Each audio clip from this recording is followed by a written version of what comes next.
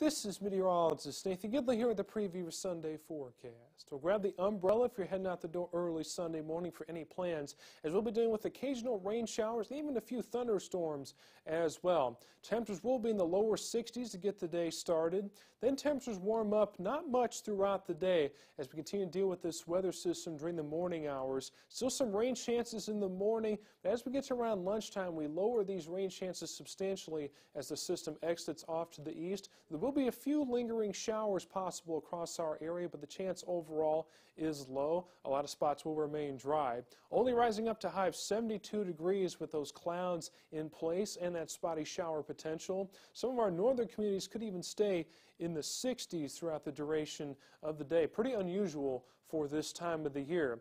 Now, additional chances for stray showers continue into Sunday night, and we'll see temperatures once again falling into the low to mid 60s.